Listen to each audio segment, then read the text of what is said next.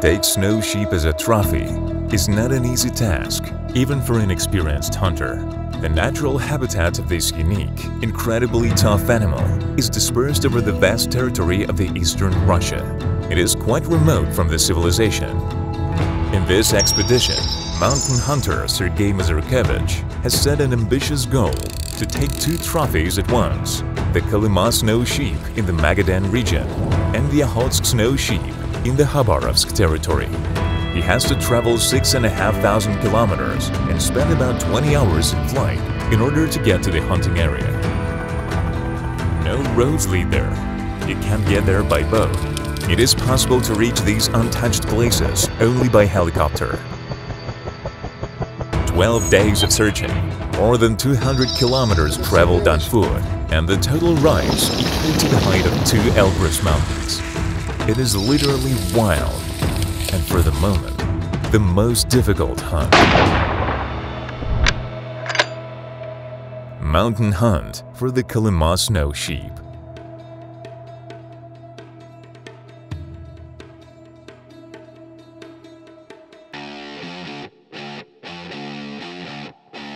Our next expedition is to the edge of our country, to the east. In the east of our country, 6 positions are of special interest to mountain hunters. These are the Yakutsk Snow Sheep, the Okhotsk, the Kolymas, the Kamchatkas, Koryak Snow Sheep, and the Chukotka Snow Sheep.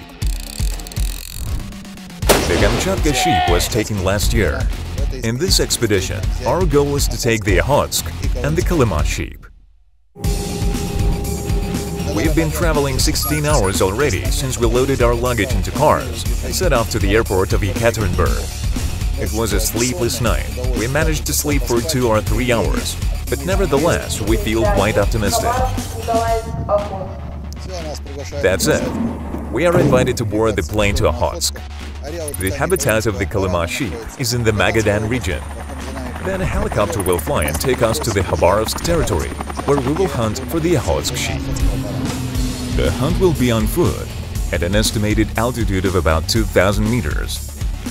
The organizers promise an average daytime temperature of 10 degrees. The temperature is expected to drop to 0 at night.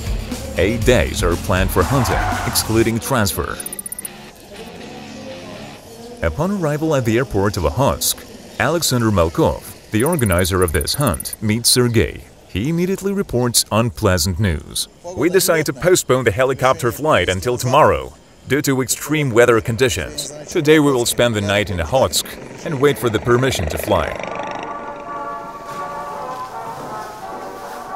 Hello! The guests have arrived. These are our apartments. We have arrived at a local hotel. It's the dormitory of the kolkhoz named after Lenin. Here we will spend the night. Well, it's fine. Okhotsk is a small working village on the shores of the Okhotsk Sea, with a population of 3,500 people. Okhotsk is considered the cradle of the Russian Navy in the Pacific Ocean. It is one of the oldest Russian settlements in the Far East. In Soviet times, the city-forming enterprises here were a large fish processing plant and a shipyard, the work of which began to decrease in the 90s. The deterioration of the economic situation led to the fact that the population began to leave the village, and the seaport of Okhotsk lost its former importance. On the beach of the Okhotsk Sea, we can see only the swimming seals.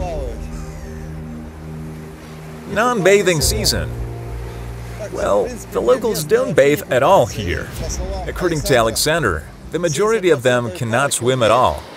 Well, the water feels like 12 degrees. In fact, this is the Pacific Ocean. You could have tried to swim if it were not raining.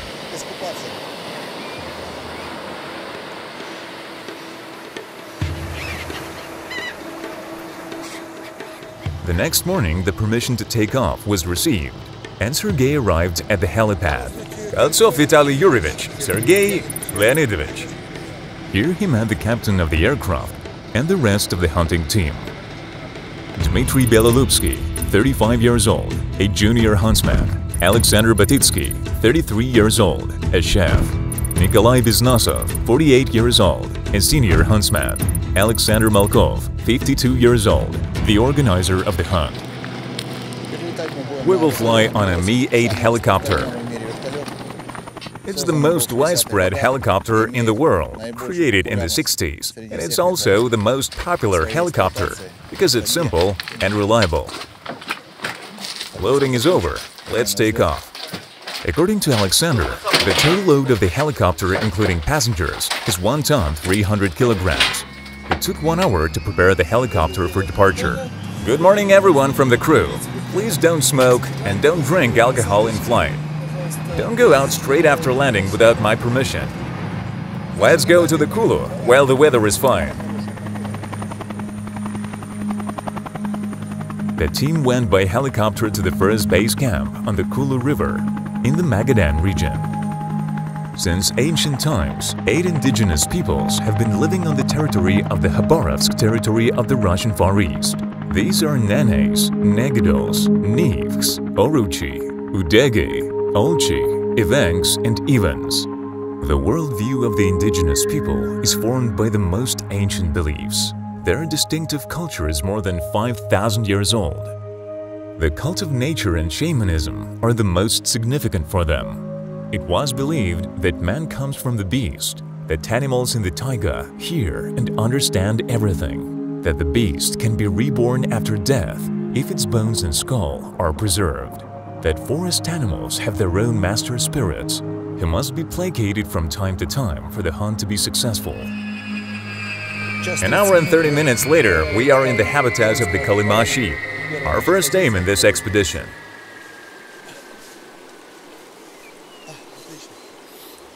Great, thank you. The sheep are said to have been seen.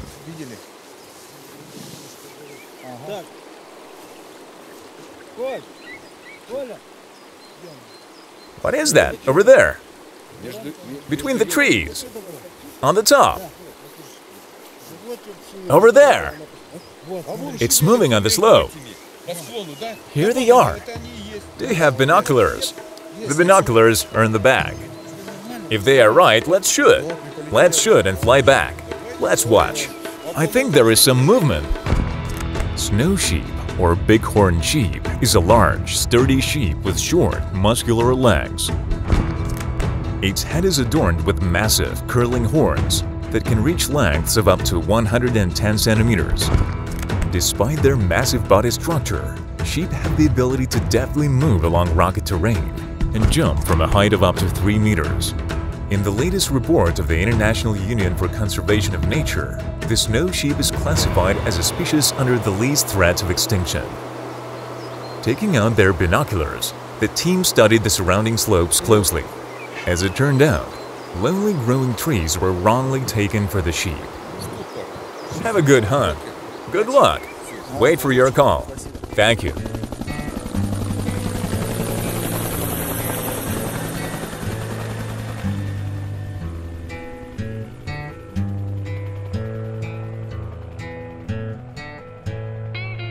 Within an hour and a half, a full base camp was assembled. Here, according to the plan, the team will hunt for 3 days.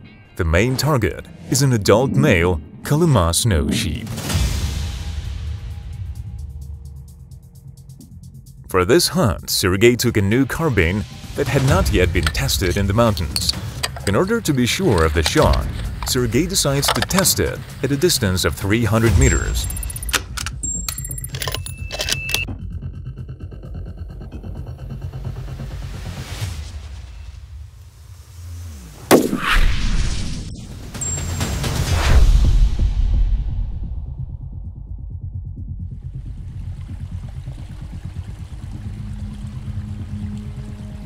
So today's the first day of the hunt. It's 3 p.m. We set a tent camp and decided to scout the nearest slopes. The 3 of us, including Nikolai, set off. Dmitry went in a different direction. Well, let's go around and examine everything. If everything goes according to plan, the team will relocate to the Okhotsk River, which is 40 minutes away by helicopter. A new camp will be organized there, and the hunt will continue for the Okhotsk snow sheep. According to the organizer, in this season, hunting in these parts has not been carried out yet, and the hunter will have enough time to choose a worthy trophy, as well as observe and study the habits of snow sheep. The ascent was 200 meters. Our camp is below. Our tents are over there. You can see the green ones. Mine is not visible. It's behind the hill. That is our restaurant. It serves breakfast and dinner, and I hope maybe a lunch sometimes. Today's the first day of the hunt. Quite cloudy. No sheep have yet been seen. Is it you on the ridge of the mountain? Yes. From the side of the valley. For now, we'll follow the same way, the shortest for today. Exploration route. The terrain in these parts is mainly low hills covered with vegetation as soft as a carpet. Crossing them one after another in a day, you can walk tens of kilometers in search of the desired trophy. From time to time, you have to cross more serious mountains, the main difficulty of which are constantly falling loose stones. These are the first signs of the sheep's activity, evidence of their presence here. This is definitely good news. This is the first time I took this carbine with me. The butt is quite comfortable. You can sit, look around and relax for a minute, without removing the frame. Ram have not been seen yet. Well, we didn't expect an easy hunt. A shot.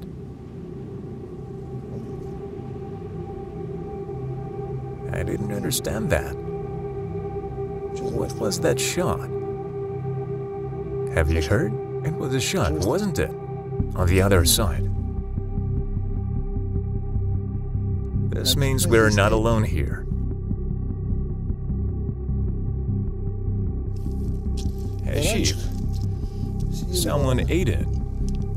Not a big one, rather small, a lamb. But this is the second evidence for today. These bones are polished by both time and predator.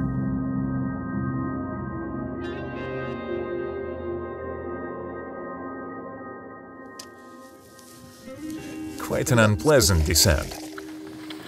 It's easier to ascend than to descend. Well, today we have exercised a bit, climbed 522 meters, and accordingly descended the same.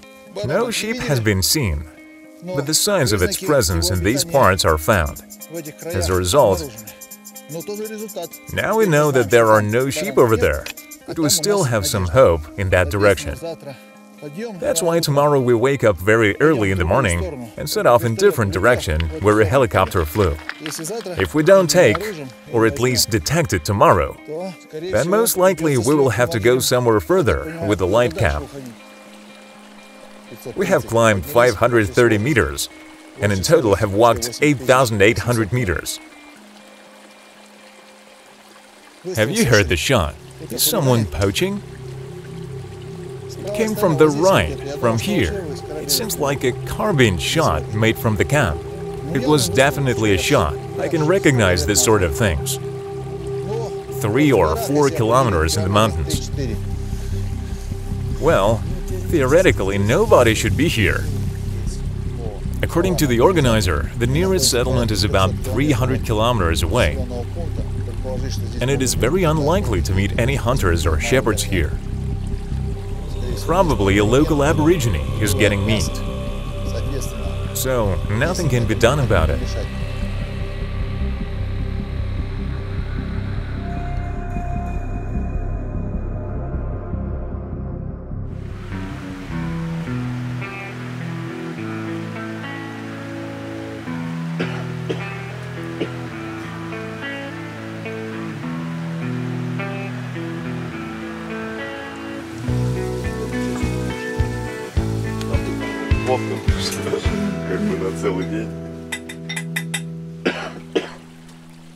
Today is the second day of hunting. It's 6:30 in the morning. Nikolai, our cameraman Alexander, and me set off in the opposite direction to yesterday, and we hope to find our Kolyma Snow Sheep. Having occupied one of the highest positions, Sergey and Nikolai began exploring the surroundings in search of a ram. After about 2 hours of observation, the first result appeared. Nikolai has discovered a group of sheep at an altitude of 3,400 meters, on the other side, across the valley. Wow! How many are there? Too many, not clear. Some of them are white, maybe deer. I'll have a look. These are sheep. There are white sheep. Well, not albinos, just the color itself. Dark-colored, white. There is evaporation. Visibility is poor. We will come closer at least 2 or 1.5 kilometers to understand if there is a trophy ram.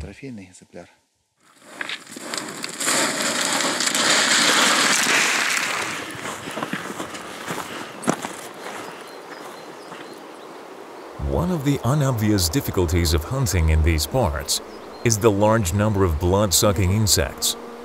Due to high humidity, the tundra is the most favorable habitat for various midges. These annoying insects drink much blood not only to an adventurous hunter, but also to sheep, forcing them to graze only in the morning and in the evening, and in the afternoon to climb high on the ridges, which blown by the wind. This hunt takes place at the end of summer, when the total number of midges decreases. The beginning of autumn is the calmest season in the life of sheep. Look there, over the white spot. The disappearance of the midges allows bighorn sheep to form herds of 20 to 30 heads and graze on pastures rich in forage. All of them are not trophy males. Bays. There are all small sheep, as we get a closer look. Frankly speaking, we are a bit tired. It's hot and the sun shines, but the cold breeze is refreshing.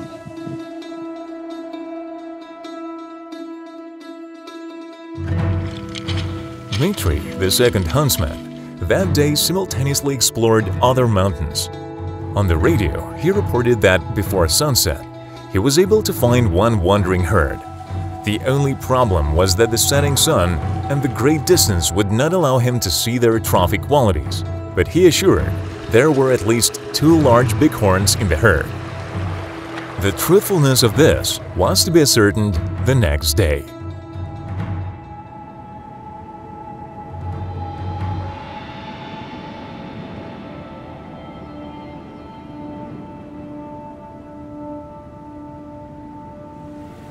The next morning, the whole team set off to the area where Dmitry saw a group of sheep.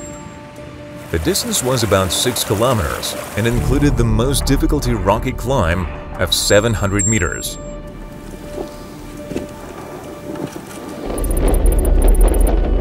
A strong wind was blowing at the top.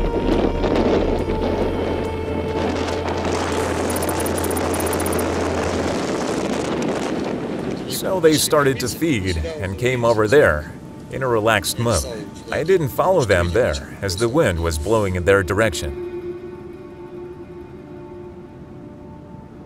2 hours of observation led nowhere.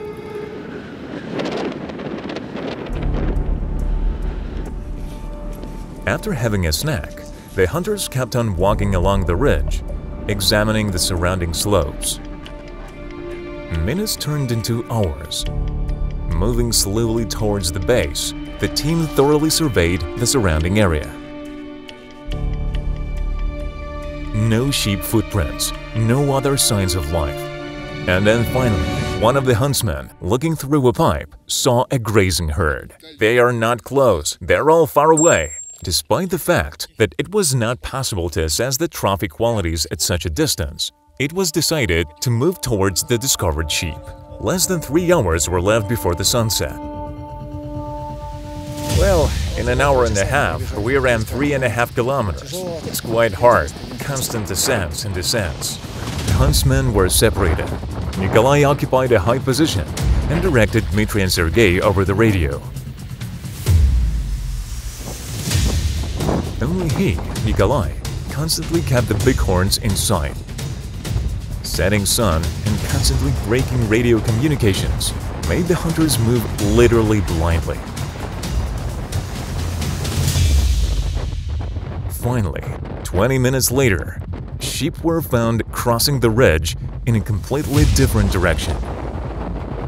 Later, Nikolai explained how he saw what was happening from the side. It turns out that when Dmitry and Sergey were climbing, they frightened off a lonely grazing female sheep, and it running away took the others with her. The team, exhausted and drenched in the rain, returned to camp only at about midnight. Having traveled more than 30 kilometers, they returned with nothing. Late return and the morning rain made adjustments to the plans for the day. The awakening was postponed from 5 to 9 in the morning. While the team was getting ready for the next raid, a young reindeer watched them from the mountain. As it turned out, it was not the only morning guest. A small group of snow sheep fearlessly grazed not far from the camp. A strange group of snow sheep. If there is a trophy one, then it's luck. We had a good night's sleep, walked 700 meters. Of course, there was no trophy sheep in the group. It all consisted entirely of female sheep and lambs.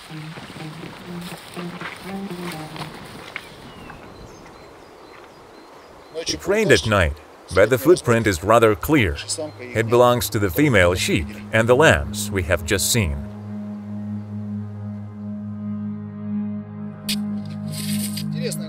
A very interesting mountain, totally made of small stones. Looks like artificial, but it's natural. The nature of the far east of our country is really unique. Formidable Rocky Mountain ranges here give way to the tranquility of green plains. The representatives of the animal world surprise with their resilience and ability to adapt to the difficult conditions of the local climate. The winter period in the Magadan region lasts up to 7.5 months.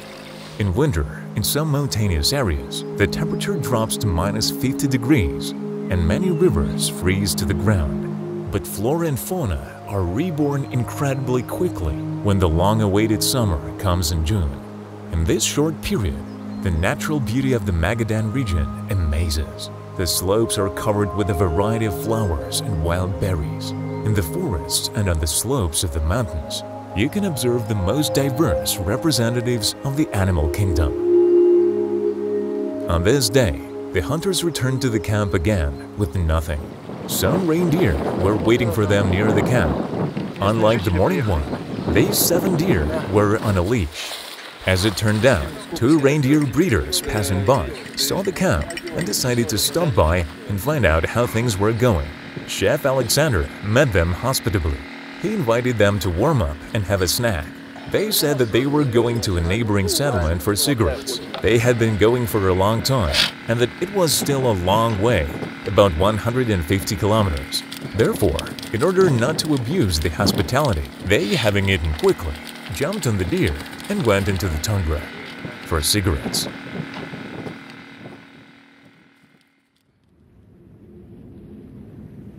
On the 5th day of hunting, Sergey and Dmitry, as usual, were examining the surrounding slopes in search of the desired trophy when Nikolai contacted them by radio.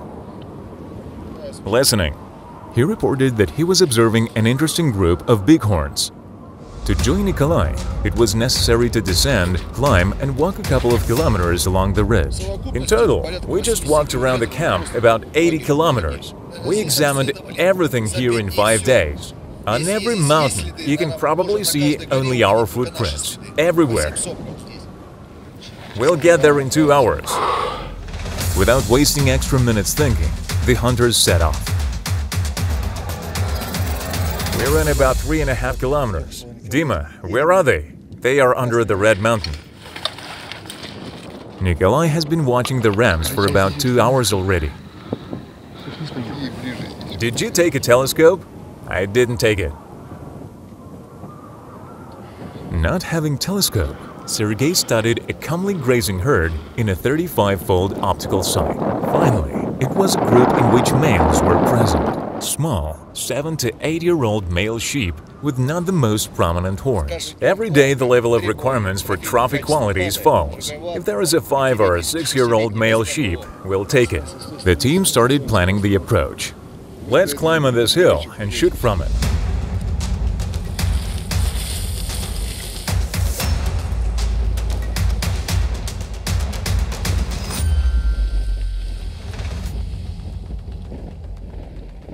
Going down the dangerous route, the team lost too much time.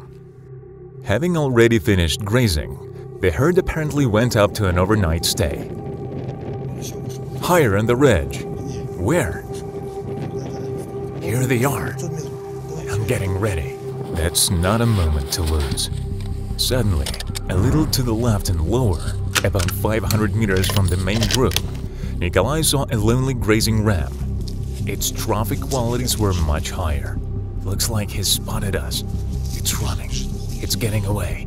500 meters. I should.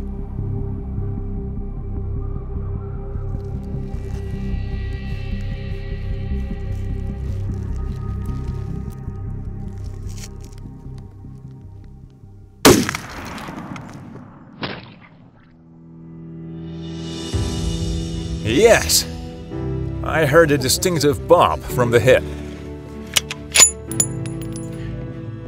Finally, the Kolyma Snow Sheep is taken. It's quite small, but my fellow hunters will forgive me. It's already 90 kilometers we have walked for this ram. The strength and endurance of the bighorn sheep is amazing. Hitting the target, the bullet did not kill the beast. It ran a few meters and stopped. For a while, it stood stubbornly. Well, it's lying down. And then he sank to the ground and bowed his head. He has a lot of strength. The sun has been shining for 5 days. We've been climbing rocks in this heat. I thought the Caucasus Mountains were heavy, but this is the hardest hunt ever. Let's go and find it. 1, 2, 3, 4, 5, 6, 7 years old. Great. So, the Kolyma Snow Sheep was found and taken. Now it's time to call a helicopter and relocate to the Khabarovsk territory, where Sergey and his team will get to the Okhotsk Snow Sheep. It won't be easy, but don't rush it. We'll show you everything in the next film. Well, Serega, what's that got to do with me? I think something went wrong.